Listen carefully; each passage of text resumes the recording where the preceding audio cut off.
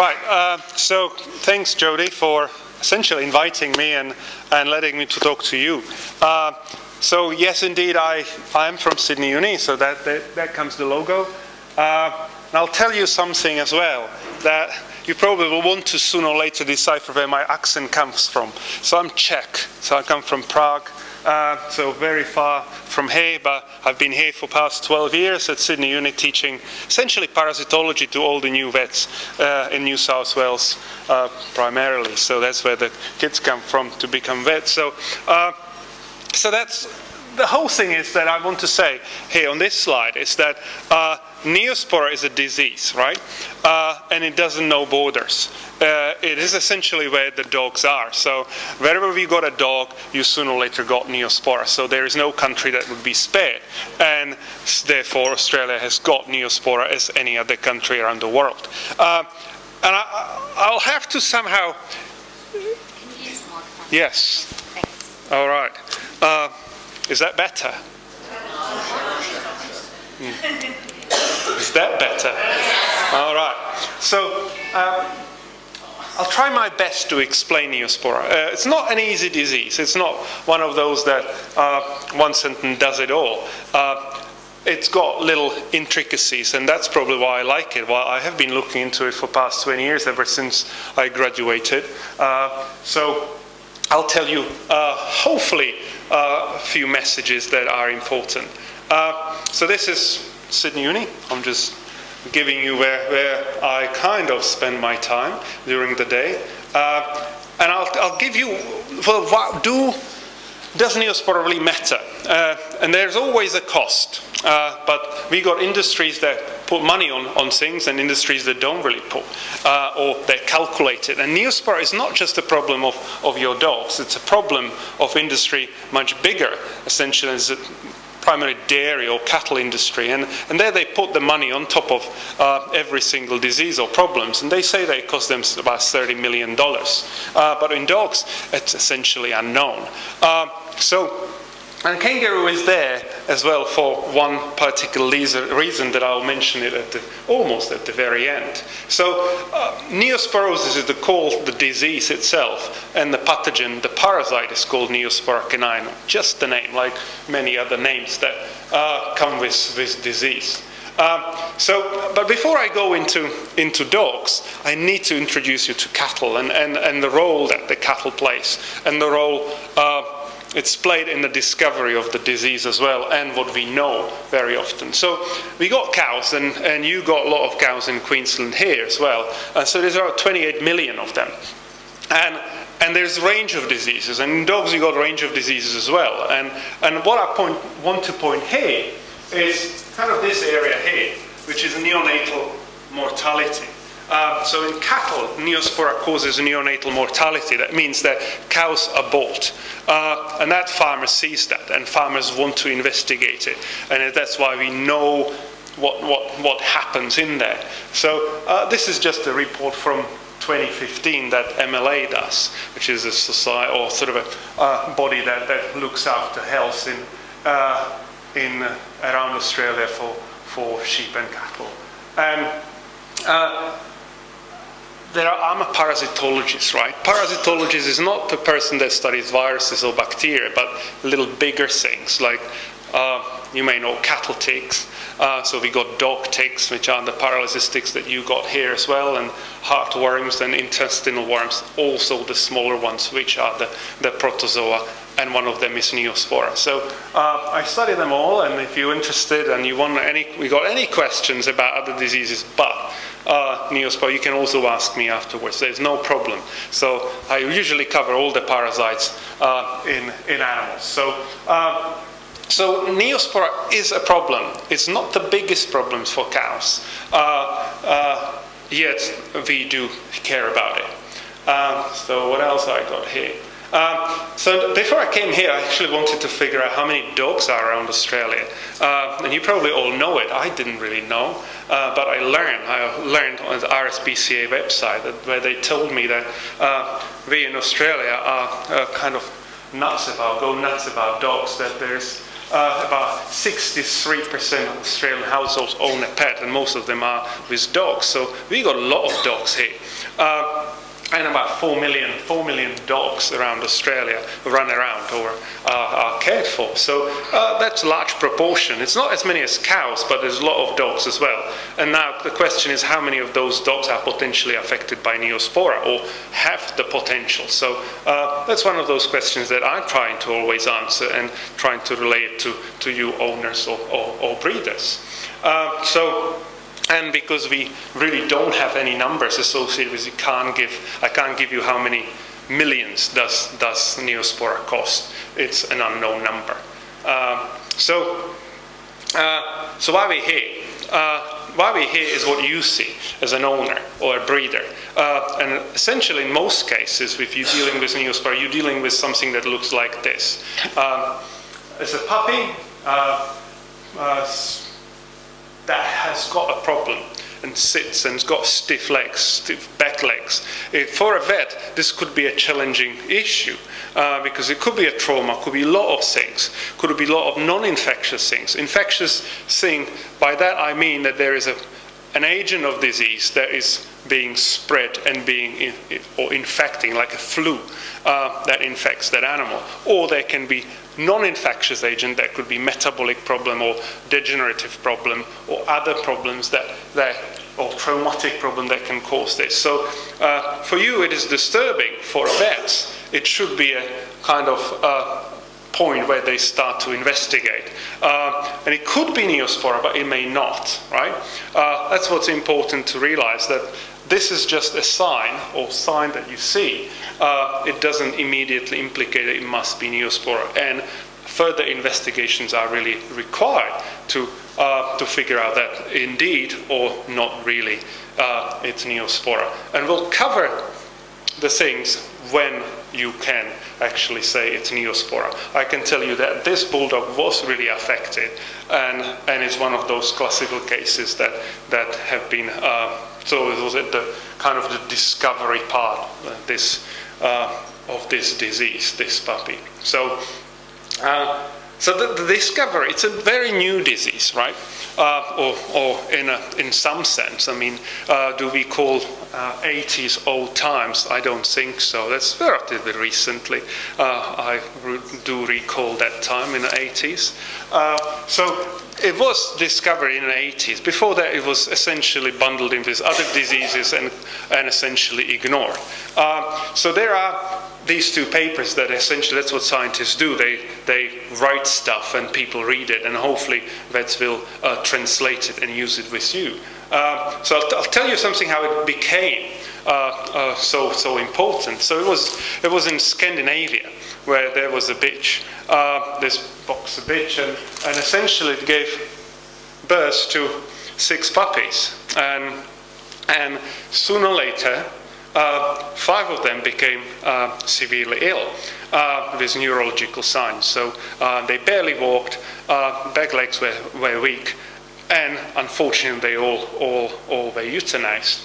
And it's always with vets, there are always those that are very keen and investigate further. So this time it was lucky that there were a couple of vets that really wanted to figure out what's going on. And so they did all the tests they could and actually found something that they have never seen before. And essentially published it as an unknown thing that they had no idea. And it took another 4 years before people started to recognize this further and recognize that it's a real problem, a unique problem that is not just something that we've seen before. So that was first boxer. So boxers were at the very, very start of that. Whether that's because they were liked at that time in Europe or not, I don't really know. But the other was America. Now, they've seen something in Europe, and another classical case that really has been published a lot is about Labradors. So this Labrador, which again gave birth to several pups, and half of them were affected. Essentially the same way like you've seen before, the puppy. And this time it was really rapid. That's what they recognized, that once the clinical signs emerged, it was very much within a week, or half the 4 were affected. And it started as a one leg, then both legs, and then it gone further to front legs, and then they were unable to swallow and essentially had to be euthanized as well, because they essentially couldn't eat. So those were cases where people started to not really freak out, but started to recognize that there's a real problem, that something needs to be done, and obviously it has. And there's still these 2 cases, the boxer and this Labrador, are kind of the key ones where people go back and recognize that or learn from. So this is what happened. So at that time, people didn't know why is it all happening, and it's always very important to recognize why things are happening. So we move our legs because of neurons. So there is a signal sent from our head into the back leg or front leg of our arm. And the problem with this is that if we lose the neuron, we'll never recover the same one. We got a set number of neurons in our heads, and if we lose one, we got just -1. And eventually we lose them all, and then we die. Or we lose some, and we can't move with one leg or the other. And that's what, unfortunately, Neospora is doing. It's killing our neurons. So normally you got a neuron that looks like this flower, right? So you got flower and then you got stem. And this is in your brain. And this goes towards your muscle. And there's a channel that kind of channels the signal to the muscle. And Neospora loves that. And that's part of the problem, because it destroys the channel, destroys the communication towards the muscle. And that's what essentially happens, that the parasite finds the place, destroys the place, and the cell never grows back, and therefore the muscle has no signal, and that's what happens. The muscle becomes rigid, stays not affected, and it very much becomes like if you would have an arm in a plaster cast and leave it there for a few weeks, then you take off the cast and your arm very much looks very, very thin, because the muscle basically disappears because of non-functionality. And that happens to the dogs as well, if they kind of survive the initial phase of the infection. So now this is how the muscle or the neuron, essentially the neurofiber, looks. It's like concentric kind of covering of that. It's like you got a wire and you got the insulation around. And what the Neospora does is you got still the wires here going through these insulated. So this is the neuron, this is the insulation, and this is all these cross sections, like these little round things. That's the parasite. It's right in there, so it attacks the specific cell. It really loves the neurons. So if this is the axon, it's a name for the wire that kind of connects the brain to the muscle. And all these guys, those are the parasites that multiply there. And as they multiply, they will eventually burst and destroy that. And signal stops, very much like would cut the wire, and light stops. So that's unfortunately what the Neospora does. And that's what I just told you, that once you lose the neuron, you can't get a new one. Unfortunately, that's one of those cells that we can't really get new one. What happens, what is replaced by, it's essentially replaced by a scar. So sort of essentially I would cut your cells, scar comes in, and that's it. So at the end the muscle is full of little scars. Then when pathologists cut the muscle of these dogs and puppies, it's full of little scars that were caused by this parasite. So this is why we're here. Again, I'm showing you that pup. That's why it's happening, because the parasite killed all the wiring towards the muscles. So the dog really barely moves and has to use its sort of back muscles to move. So the clinical signs often looks like that the puppy is kind of hopping like a bunny. So keeps the legs straight and just lifts them up and hops like a bunny, not really the normal walking or running of the dog. So that's a sign that's typical. So this was a little bit of intro, and I'm here to also kind of educate you a little bit, and the educate always comes as how can I prevent it? That's what you always want to know, and I think that's a legitimate question and you should always ask. Do we have all the answers? We don't, but I hopefully will give you some sort of recommendations that will help you to make conscious decisions what you do. The biggest question that I always get about Neospora is, where does it come from? Where did the dog? Because we always tend to want to blame someone else but ourselves. So I'll explain that too. And also about the testing, we'll cover that, right?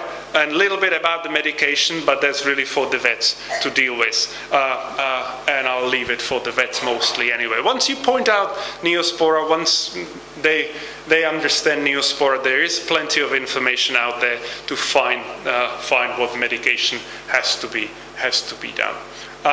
So I already mentioned Neospora is a complicated one, and if I teach my students, the future vets, Neospora is the tough one. It's like when they're aspiring towards HD, I give them Neospora, and if they get it right, they get HD. Otherwise, they get pass, kind of, right? So they fail total Neospora. I shouldn't pass them at all, by the way. So I'll have to work with them more. So don't feel bad that you don't get all the nitty-gritty bits of it, because it's not something that is easy. And so anyway, going back to Neospora. So we got the dogs, and I always have to include the cow. There's no way that I can ignore one and just prioritize the other. So dogs and cows, that's what happens. Now imagine the life cycle. Imagine how does the parasite exploit that relationship. And once you start to imagine that, you're probably starting to figure out how the life cycle works. So to start off, I need to say a few things, and that we're all familiar with infectious agents that we kind of spread easily from one to another. Classic example is a flu, right? If someone has got a flu, will sneeze here, and 3 days later half of you will be sick, right? And we're blaming, I got it because I was there. Neospora is smarter. So doesn't go through this simple route. So if there's one thing you should remember, it's you can't get, or dog can't get Neospora from another dog, right? If there are two dogs mingling together on a dog park, and one is Neospora positive, the other one is not, no way. There is no link. There is nothing to be worried about. The Neospora positive dog that's kind of looking healthy has no medical sort of clinical issue itself to run around. Even if it's got issues with running around, it doesn't spread it like sneezing or contact. And that's the same with cows. So neither of these hosts. So how could they get it? Can anyone guess? It's through eating, exactly. That's another way, because that's what we all have to do. So that's what is very important. There is a lot of people actually call me, they're worried about can I actually walk my dog if it's Neospora positive? Can I go to a dog park? Should I even tell anyone that my dog is Neospora positive? I say, well, tell, there's no problem. That's totally fine. It's not really infectious through the contact at all. So if you remember that, that's a very good one piece of information that should be kept. So the route of transmission is this. I call it kind of active contact, which is eating each other. So of course you can imagine eating, the dog eats a piece of cow. And if you want to, dog can get it from a dog as well, but you can imagine cannibalism as well, but that's relatively rare. That's not something that is common, and that won't happen really in a dog park. Usually, George, right? Doesn't really happen that often. So that's the whole point. The classic carnivore kind of dog is a carnivore, so wants to eat some sort of a piece of meat. So if it's a cow, may get Neospora vitae. I'll focus on cow because we know most on a cow. There are other animals that potentially are the source as well, but we know much less about them. So essentially that's why I got this here, kind of. That's what dogs like. You throw them a piece of bone or a piece of meat, they'll swallow it in no time. That might be one of the routes of transmission. So that's between the adults, right? But how about cow? Where did the cow get it? That's not a carnivore. I have never seen a cow eating a piece of meat. So where could that one get it? So I'll won't make you guess or tell me, I'll show you, right? That's the dog there. So the Neospora goes through different phases in dog, only in dog. No other animal will be able to shed in its feces a parasite stage. There's no other animal that we know of, just dog. You can talk about dingo or coyote or hybrids and all that, depending on what part of the world you are, or wolf, but nothing else. No fox, no cat, no, I don't know what. What else? Name the animal? No. So dog can shed it, that parasite, into the environment, and because the stages are very resilient, they'll stay in the environment for quite a while, often several months and sometimes even years. And potentially cow or herbivore comes and will graze it up with the grass. Now, should you worry then about dog? I wouldn't, because dogs really shed the oocysts very rarely. I think I got it on the next slide. Here I'm just trying to say how it works for a cow. So either it's from a dog, or the next phase is actually the intricate one, where the what do parasites want? Parasites, if you think that parasites want to kill an animal, that's very wrong. Parasites, what they want is to find a next host.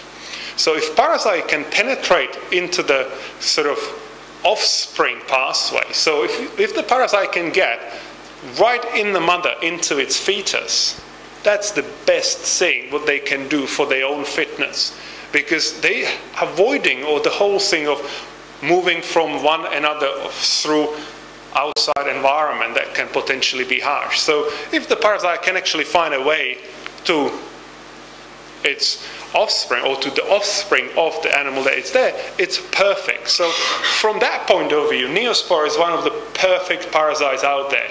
It almost doesn't need anything. It can just stay in the host, and whenever the host has got a baby, it will move on. And in between, it will just fall asleep and sleep until, again, there is another pregnancy. So from that point of, it's a perfect parasite. But it's not 100%. Not every calf will be positive, right? That's just to start off this discussion about that. So with dogs, this is the slide I thought that I already talking about. Not every dog will be shedding the oocyst or the parasite. The parasite in feces looks like this. Very hard to find. One time I was trying to find it, I had to go through 10,000 feces of dog, and I found only 3. Three dog poop samples that were positive. So I had to go through a lot of buckets of poop samples. But I found it, and I'm one of the rare people that actually seen it. So there's 20 records, let's say roughly 20 records, and I have seen 4 out of the 20 in the whole world.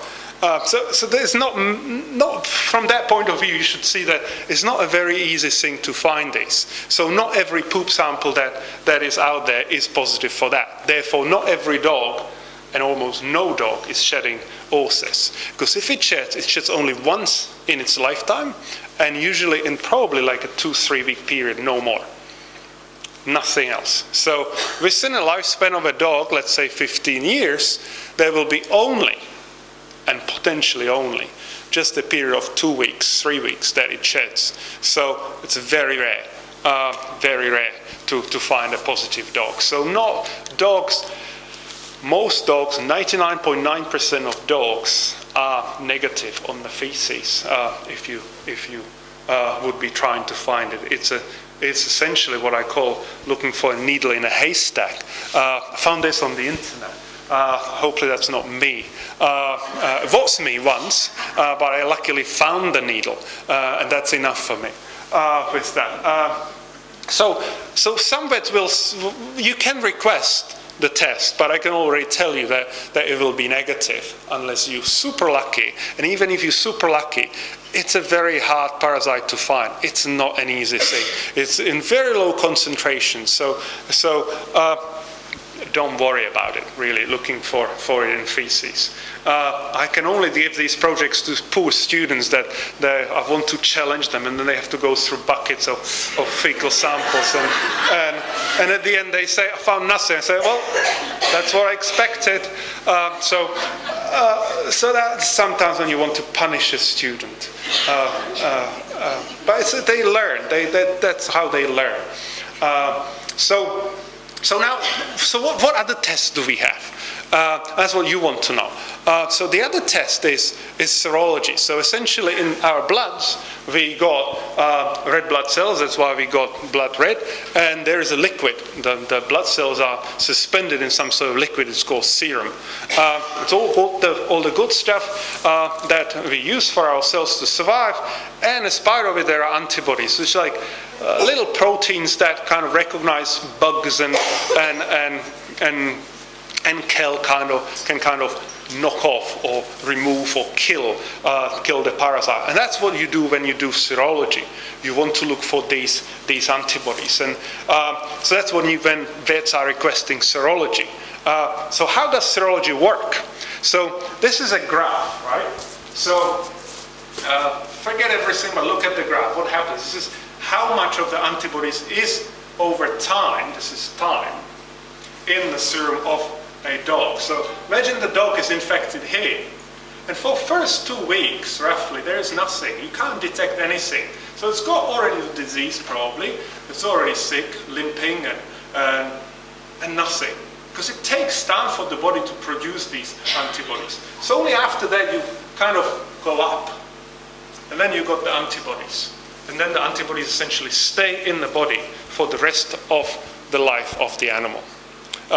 For Neospora, it is very, very much true. For some other diseases, it doesn't stay forever, but with Neospora, it's staying forever. So, when you're testing your dog for Neospora, and it's positive, it means what? Well, it means that it had Neospora or it has Neospora. It had the clinical signs, may have, and that's it. I can't tell you the time. I can't tell you how far back, because this could be, you're testing it here. The dog is 5 years old, and it could easily have happened 5 years ago, or it could have been here, which is just 4 weeks ago. So with the test, there is no guarantee, or there's no information, doesn't come with that information how many weeks or months or years it was. So that's very often when people kind of come to me, I give them the test, I tell dog is positive with some sort of a level of antibodies, and they ask, well, so when did it happen? I say, I don't know. I simply can't tell you. So that's the test can't tell you. We have no test to actually tell you when things happened. That's something about serology, because that's what you will be getting as dog owners, that you send samples through the vet to a diagnostic lab and the result comes positive. And then you will be asking, well, for how long? And all that. So unfortunately, there is no such information that comes with this test. So a few more things about this serology and Neospora. Before. So it's all past infection. So the test that you got is something in the past. It can be anything from 2 weeks when it happened up to essentially many years. The animal remains infected for life. The parasite doesn't die. It simply just insists and stays as a dormant sleeping cell forever, for the whole life of the animal. So that's another thing. And essentially that's the same thing, plus the parasite is alive and causes no disease. So essentially, the positive dog, if you got a dog that's healthy, you test it, and it's Neospora positive, should be alarmed. I say no. That's fine. As long as, for example, you're not planning to breed from that if it's a bitch or dam. Then don't worry. The animal will have a perfect life, and in majority, and I mean majority is 99.999%, it will have totally normal life, like a negative one, and you will not even know that it had ever Neospora. So don't be alarmed. If it's Neospora positive, doesn't mean anything serious to the livelihood of the animal. So that's what is a good to know. Now, so where is the problem? Where do I have a problem? Where do people have problem with Neospora? And I'll use cows as an example, because with the dog it works very similarly. So I told you that cows will pass it onto the calf, but not always, but with some chance. Dogs the same. Dogs will do it the same, but there is a big difference. How many calves do cows have usually? Usually one. When you got two, farmers don't like it. There's always potential for problems with two. But with puppies, do you want one puppy? No. No, you want few. You don't want 20, right? But 10 is good, probably. And so the chance, if there is a chance that the calf will get it 1 in 5, you got potentially each and every one of them, of the puppies, got the chance 1 in 5. So you will end up with some getting the parasite, some not getting the parasite. So almost you get with one litter of puppies, you get the 5 or 10 years of cow's life. That's how many kind of cows will get, and each has got individual chance of getting it. So that's a little bit of that problem in there. Let's talk more about the cow before I move on to dogs. So I call it part 1. Don't worry, there's only part 2, and then it's the end. Right? So it's the paradigm of, is this the right thing? The good news, bad news for a farmer. Of course, this is the obvious thing. Aborted calf, it's a bad news. You're essentially losing the whole lactation and you have to start again. The good news is obviously good news. Happy cow, happy calf. But is it really the case when you start to think about Neospora? And let's skip this diagram. That's too academic. I was told that I shouldn't put that diagram there. I insisted. Now I'm skipping it. So I showed you this picture, right? So it was a calf, and what happens next? Well, the more important thing is always to consider time. So the little calf that has got some chance to acquire the Neospora will grow. So will become like mom. And if it's got the parasite, it can potentially pass it on to the next one. And again, and again, and again. And it's what is the vicious cycle. It keeps coming and coming back. And that comes the problem.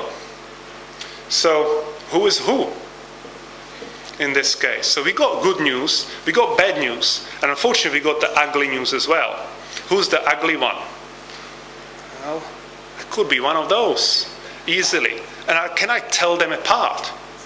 I can't really. Well, for me, for an owner, you look at it, they all look the same. They're both on the sides. Look, this is obvious. But those on the sides look absolutely identical. So how can I tell them apart? Which one will be the risky one? Which one will be the kind of the safe one? So that's essentially the question. And that is called congenitally infected cow, meaning that acquired the infection during the, while it was in mum. So that's essentially one of the questions that everyone is asking. How do I know who's the good one, who's the bad one? And because dairy farmers, they care about pregnancies, right? So they have been able to calculate the risk factors and odd ratios and statistics, to put statistics on the numbers. And that is the number here, that seropositive, congenitally infected heifer has sort of 7 to 9 times more likelihood, chance that it will abort in its first pregnancy. That's what we got for cows. We will never reach this number with puppies and on your dogs, because I would need probably 5,000 litres and monitored individual puppy to come up with some statistics to give you some chances. So we got it with cows because farmers in California, in Netherlands, cared and monitored about 10,000 cows.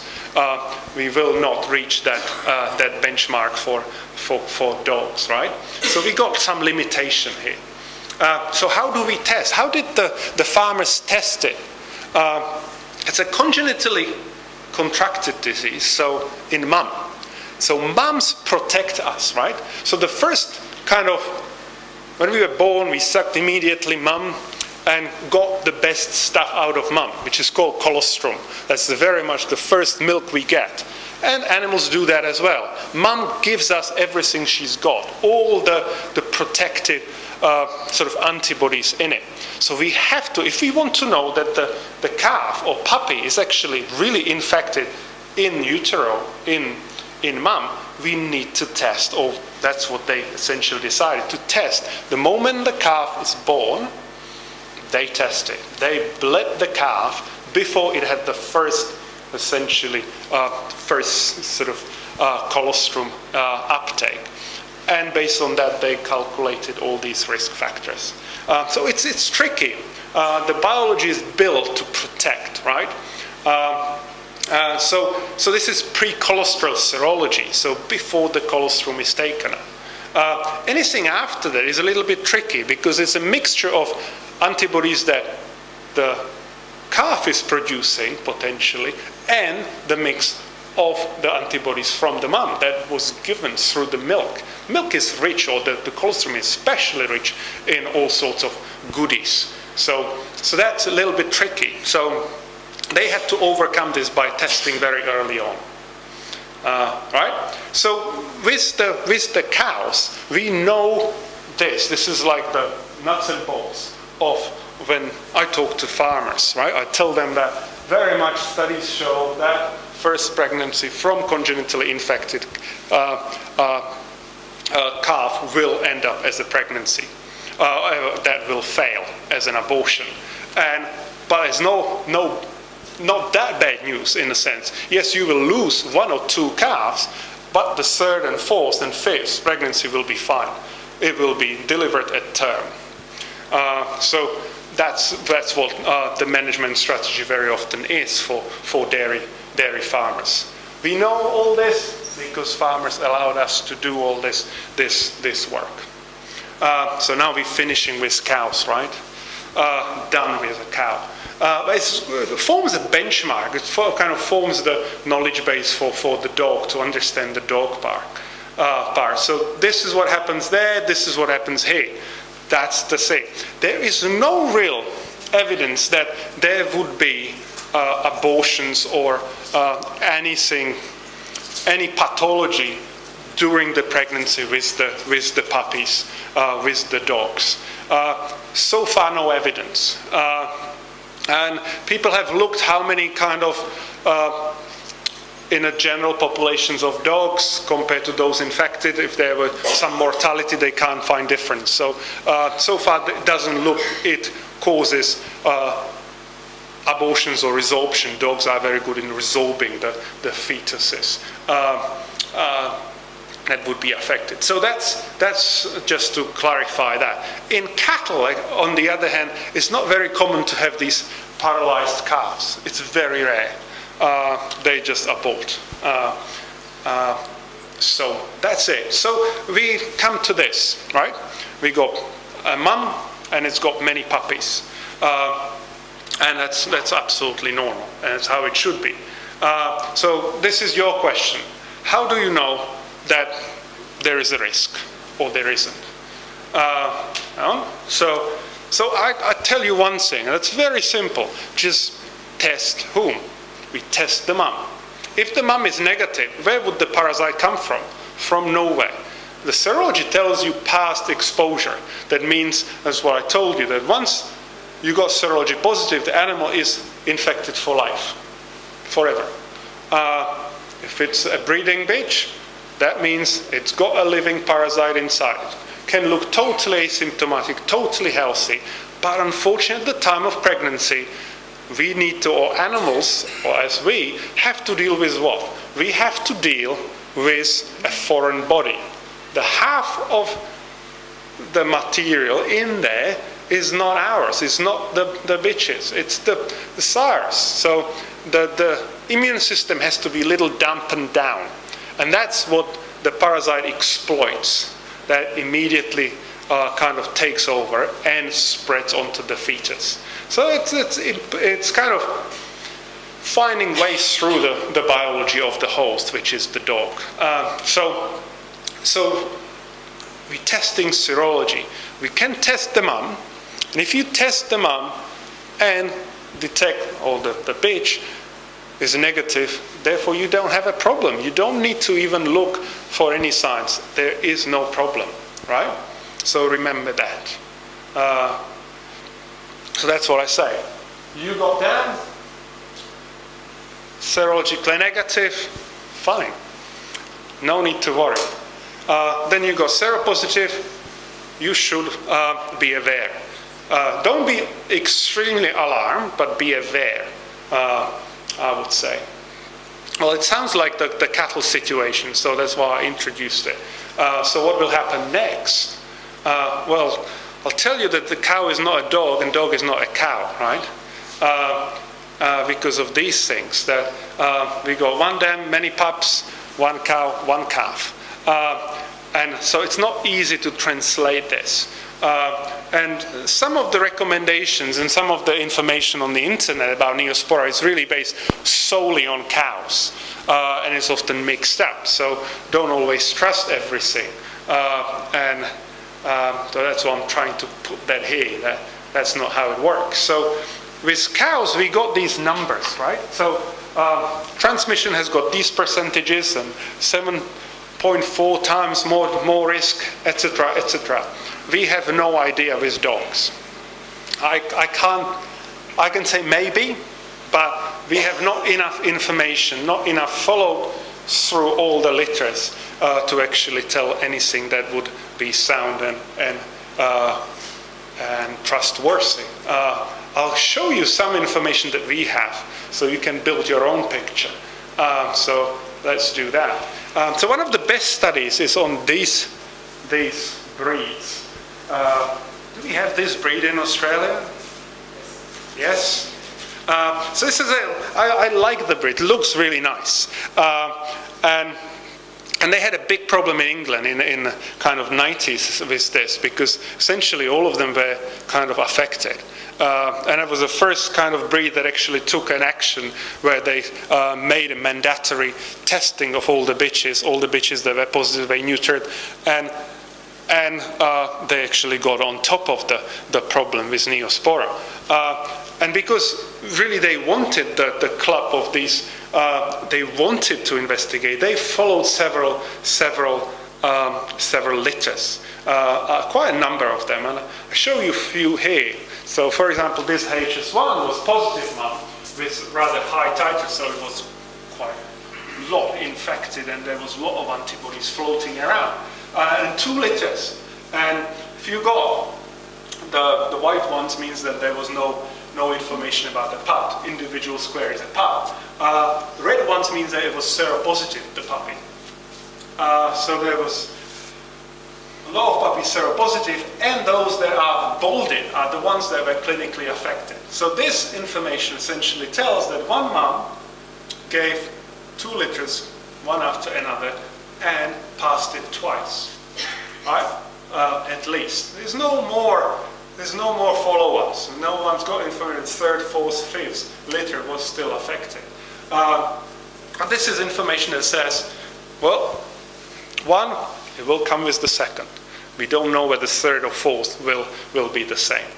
Then there are other ones that had sort of, again, the next one is same, and the last one on this slide is 1 to 800, and the 2 blue ones mean seronegative. So it had relatively lowish titer for the serology, and didn't pass it on to any of those, and none of them were clinically affected. And there's few more, essentially tell the same story. 2 litters, so again, once you got that, this is passed it on to 2 litters, consecutive litters. But with these 2, there was none of them were clinically affected, right?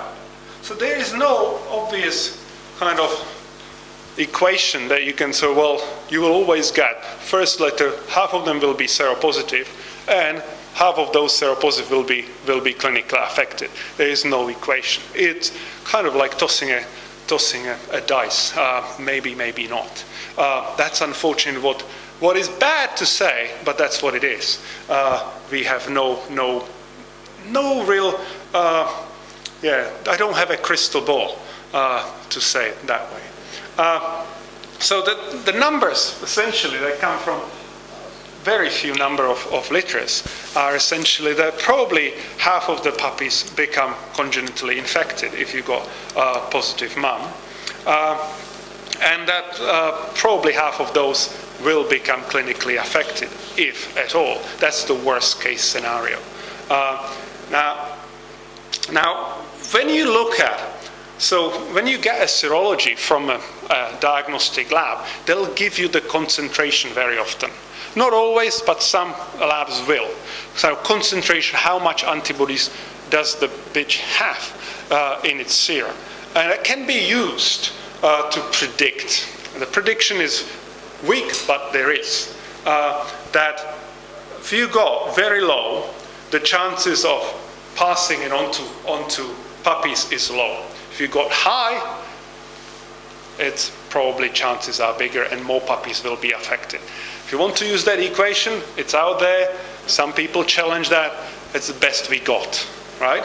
So you can look. If your bitch has got 1 to thousands, then you got a good chance that really it will be happening. If you go below 1,000, so hundreds, then probably 1 in 10, no more, right? That's all I can tell you, no more.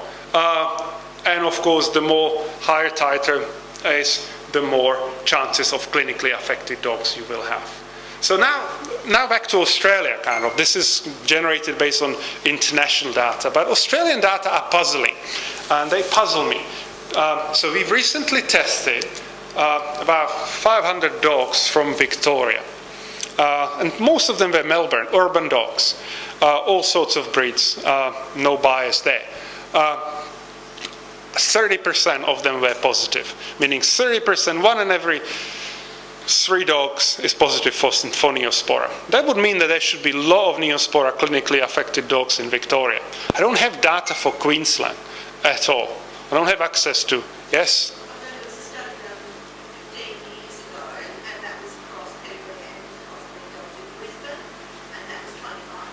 Hi. So you're very much in the same ballpark. So why is that? So that's my question. And something, and the reason why, because, well, there was another study, even further going back, 97, and the percentage was 5. I'm talking about same location, same Melbourne place, same cross-section across all the dogs. 5%, 200 versus 500, not much of a difference, sample size. So something must have happened. Are we doing something different to our dogs. And now when you think of Neospora, what would be the difference? Are we feeding them more raw meat or not? This could easily be behind this problem. So are you exposing the dog population to this parasite by feeding them raw meat? I don't have the evidence. It's my kind of speculation. I don't have a better one, but that's what I'm suspecting, right? So now I'll show you what to actually expect. Now you can do proactively test your dogs, or test your bitch essentially, that's what you should. That's one thing, but maybe you haven't, and now you're dealing with a case that actually is out there, or you dealing, it's your litter, and you've got a problem. So I'll show you how it looks, right? So this was a puppy called Lucky. And I'll let you watch it if it comes up. So this was 6 weeks. There's a Labrador. And this is what happens. The stiff legs, kind of bunny hopping soon, and kind of bend the legs. Otherwise, bright puppy, that's the bunny hop. That's typically for it. And dragging its legs, can't lift them up. Easily someone could call it a trauma. And so hopefully you call the vet, and a few weeks later, if you start aggressively, this is the same puppy at 10 weeks, so about 5 weeks later, and it will kind of use its back legs to jump on that desk. So that's what kind of, that's how it looks. So it's always traumatic for the breeder. So what could you do? What could the vet do? What could you expect from it? I'll just stop that. So with this one, the puppy was really high seropositive at that time, and at that time I was worried that it might be just from mum, but it stayed like this. And was treated aggressively the moment there were the signs. And we had some information about it and said, let's do this. You have to start early. The sooner you start, the more neurons you save. That's what I was trying to mention to you. Once you lose a neuron, so almost every minute counts, right? So the moment you start now, you're probably saving every minute 1 neuron. So that's why aggressive initiation is really important. So the mum had, I don't know, 12 puppies, let's say, and one of them had the clinical signs, right? So that was this one, number 8. Let's say number 8, yeah, probably. And there were a few others that were kind of positive or borderline positive. So this is high positive, this is thousands, but these are kind of borderline. And I told you that antibodies come from mum, from the colostrum, and they slowly will kind of disappear. That's the borderline. So what I actually did with these, I said, well, I want to make sure. So I tested them again, all of them, at 10 weeks. And by 10 weeks, all these borderlines were negative, and these stayed the same. But this one is negative, right? This guy remains negative for clinical signs. Totally happy, healthy looking puppy, yet highly positive. So what does that mean that there is Neospora involved? Well, the pups responded to treatment, or that individual pup responded to treatment, which is a good sign. But then we looked more. How can you actually do something about this? Well, you test mum. So we tested mum. Mum was positive, thousands. And then we didn't end up there. We actually tested grandma as well, and that was positive as well. So now you're basically showing that sort of a pass through the mum and grandma. And that's what you always have to, unfortunately, do. One test on one pup doesn't really tell you the whole story. You really have to look, and the vets should look with you throughout the whole situation, which is the whole litter, the mum, and we ignore dads. Males are there for just fun. That's it. And so we need to look through mums, right? And that's the route where it comes through. So now, essentially that's how we prove that it was transmissions through the mums and grandma onto it. There's no guarantee that it went through the grandma, because grandma could have been infected through the meat as well at the same time, they both. But it's just a suspicion that we got as best we can. We can't tell. Again, that's where I'm running into the trouble. I can't tell when it happened. That number doesn't tell me when it happened before or yesterday. So now what you want to know is this as well. So what do you do? What do you do with mum like this? You got an option. The conservative option that kind of the parasitologists recommend is you don't want to do more harm. You're really signing up to do welfare, and you want to save the life or suffering. Therefore, you basically desex the mum. You desex the bitch, and problem solved. Doesn't mean that the mum will suffer anything, part of not having litter anymore. That's the recommended way. You can dare it if you convince the vet to monitor it.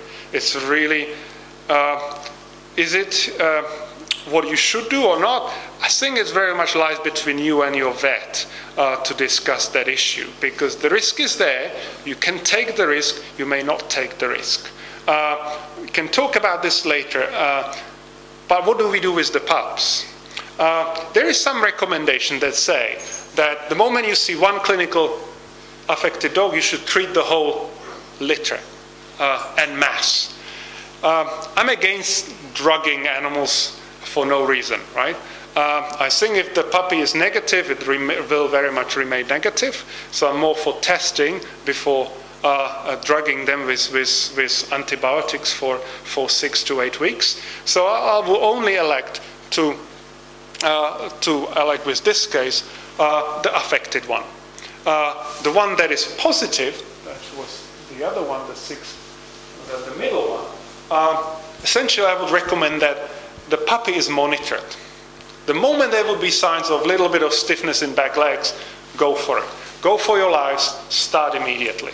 But if there is no clinical sign, therefore the parasite is probably dormant, doing nothing. So there is no need. The problem starts that you can easily start treating that one as well, but when do you stop? There is no real stop, because the clinical signs can come up for up to a year. So you would have to keep that pup for a year on it, which I don't think that's good. I would wait for the clinical signs and start immediately. For the other pups that were negative, do nothing. They are happy, healthy guys. They should enjoy their life. So that's very much almost at the end. I got 1 minute. I got 3 minutes. What could be done for pups? Well, we just mentioned that. Mums should be tested before. If you've forgotten to test and now you're worried and the bitch is about to whelp, you can actually collect the colostrum. That's a good material for testing as well. It's perfectly fine. It's very easy, or reasonably easy to collect, and can be tested as well for essentially to know whether mum is positive or not. The rest, you just monitor. Be aware and see what will come up. If the mum is positive, I would be super careful. I would watch and watch. But not every litter will be affected, remember that. But if you see signs, go and do something. I would, even with the positive ones, I would bleed them before you give them away to make sure you know, and you tell the new owners. It's best not to propagate this parasite on. So if it's any of those are becoming breeding bitches or potentially breeding bitches, I mean, they should be tested. And if they're positive, don't dare it, in a way, I would say. Because the consequences are bad for the new owners already. So there's a little bit of a vet job. I got it here in small, because really that's what the vets should do. They should make the diagnosis based on not just one serology, but they should base it on a lot of the other collateral things, history and mums and situation as past evidence as well.